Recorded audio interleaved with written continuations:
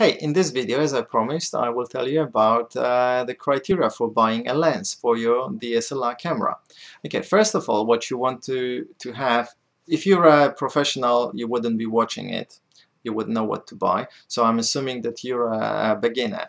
If you're a beginner, you don't really need expensive lenses. What you need is a long zoom. And I do recommend, as I mentioned in my previous video, the longest zoom possible. So you can buy Tamron lens, which is 18 to 250 millimeters. For Nikon and Canon, there is also a version that goes to 270 millimeters. So you can go for this one as well. Now, you can sometimes see and wonder why certain lenses are more expensive than others. So you might have a so-called prime lens, which doesn't have any regulated focal length. It's got fixed focal length, for example 100 millimeters. There is no zoom.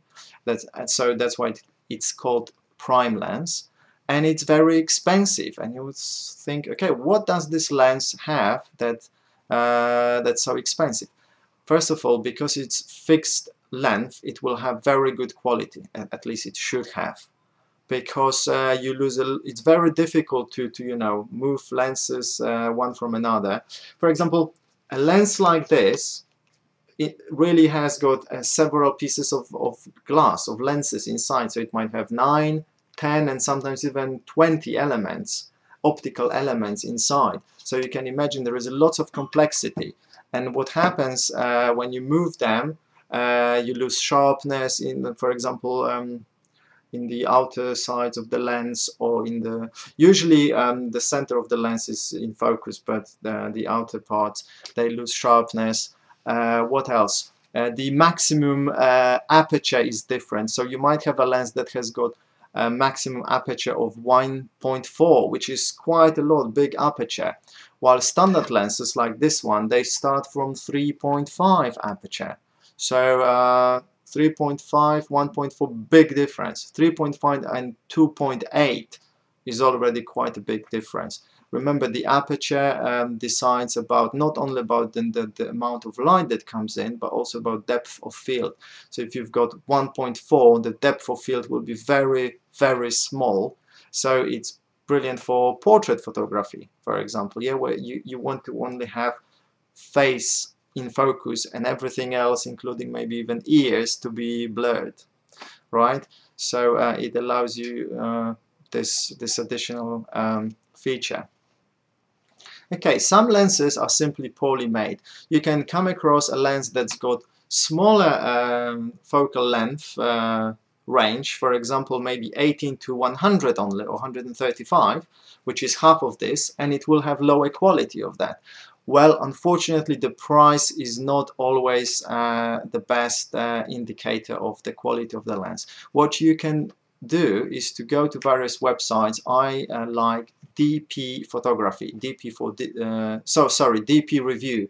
DP stands for digital photography. So dpreview.com, they have very good reviews there. And if you don't find the lens that you're looking for, you can Google it and find it somewhere else. Read the reviews before you buy a lens. So if you're a beginner, start with this one. There is really no point, going to hassle having various lenses, changing them every now and then. What I did, I started my journey with the kit lens. It's called kit lens because it comes as a kit together with a camera when you buy it originally. It's the cheapest one. The one made by Pentax is actually quite good quality. Canon kit lens is not as good as Pentax. Just out of curiosity, I'm telling you, but that doesn't. There isn't much of a difference, obviously. Just the quality is a little bit better. But what I want to say that even kit lens can be of good quality. So the fact that it's a kit lens doesn't necessarily mean that it's bad quality. The kit lens usually, as I mentioned before, starts from 18 and goes to 55 millimeters or something similar to that, which is the equivalent of 28 millimeters to, I don't remember, 55 times 1.5, is it 80, around 80, yeah, millimeters. Okay, what else do you need to know? As I said, each lens has got its minimum and maximum aperture. So this one, if you have a look, it says 3.5 to 5.6. That means that at the widest angle, 18 millimeters, it starts from 3.5, and when I go to 55 millimeters, it will start from 5.6 millimeters. There are some lenses that have got maximum aperture constant across the whole zoom range. They're usually much more expensive than this one. So for example, there is a Tamron 17 to 50 millimeters, but it has 2.8 aperture across the whole range of the zoom. So not only is it constant, but it's also very low, 2.8, and as opposed to 3.5 on this one. So this lens is obviously more difficult to make than the Tamron, so it's much more expensive, obviously, right? Okay, the other thing that you need to know that each lens has got a thread here, so you can attach various filters. This one is 52 millimeters, while the Tamron lens that I have, actually I've got two Tamron lenses, they are 62 millimeters bigger, so bigger filters. So when you buy more than one lens, you might want to think actually about the size of the thread here. So do you want to have two sets of filters? If you want to have a lot of filters, it might be expensive. So that's another aspect. Keep the lenses if you can with the same size of the thread. And that's the way I went the first time. I bought first this one together with the camera. Later on I bought this one, Tamron 70 to 300 millimeters, which has got aperture 4 at 70 and 5.6 at 300. This lens is very cheap now. It costs around £100, 120, and it's a very good lens. So I would recommend, if you really are on the budget, go for this. And later on I decided no, I couldn't be bothered to carry two lenses. It's really pain in the neck carrying them and changing them, especially when you need them. So what I did, I bought this one, Tamron 18 to 250, and I'm so happy with it. I really recommend you buy this lens. If you're an amateur, this is the only lens you will probably need ever. If you later on decide, that you need something more, fair enough, but don't worry about this now. Buy this lens. It really makes sense to invest into this lens. Remember that when you remove the lens, every time you remove the lens, dust comes into your camera, and that also can make your sensor dirty, so you will have marks on your picture. Also the elements of the camera might stop working, or there might be dust in your viewfinder. So really it's best not to change lenses at all. So this one is a perfect solution. I do recommend this one. What other lenses there are? There are lenses dedicated for macro photography. Macro means basically taking pictures of things when you want to have them really, really big.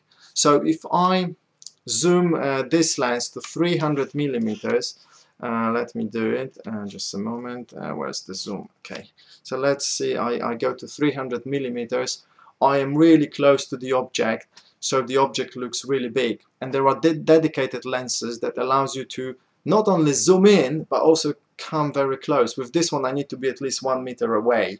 So if you have a dedicated macro lens, it will, for example, allow you to be as close as 10-20 centimeters away from the objects and zoom in, so it will be much bigger. So you can have 1:1, which is the life size, so basically what falls on the sensor will be exactly the same size as reality, or 2:1, so it's twice as big as reality.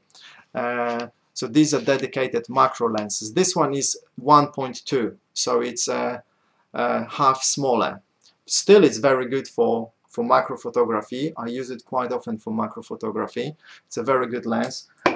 Nevertheless, this one might be a little bit better because it allows me to focus. I think this one from 1 meter or even less. Well, this one needs at least 1.5 meters away. Let me see. No, 1 meter as well. So yeah. Okay, actually I have a scale on this lens, and it shows me 1 to 2. so it's half of the reality. 1 to 3, so it's so the picture is 3 times smaller than in reality. And if you had a dedicated lens, you would have probably 1 to 1 and maybe even 2 to 1 on the lens. So that's basically what you need to know about lenses before you buy any. And again, I really encourage you to read reviews of any lens before you buy it, unless obviously you've got lots of money to spend, therefore, you know, it doesn't really matter. But if you are on a budget, do read reviews. Well, thank you for watching, and then ask me questions if you have any, and I'll see you in the next video.